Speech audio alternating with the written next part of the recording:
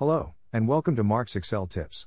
In today's video, we are going to show you how to add both the date and time that will automatically update. Let's get started.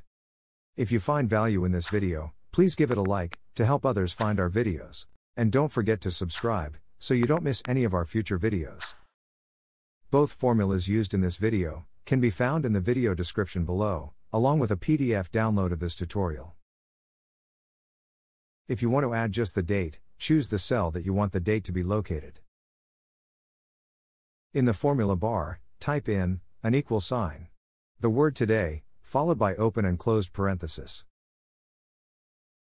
Hit enter, and Excel will automatically insert today's date into the cell that you have chosen. This date will automatically update each time you open your workbook.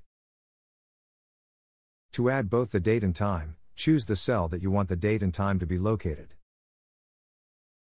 In the formula bar, type in an equal sign, the word now, followed by open and closed parenthesis. Hit enter, and Excel will automatically insert today's date and the current time into the cell that you have chosen. This date and time will automatically update each time you open your workbook. By pressing Ctrl R, the time will update to the current time. That's it for today's how to video. If you enjoyed today's video, please give it a thumbs up and subscribe so you don't miss any of our future videos. Thanks for watching and have a great day.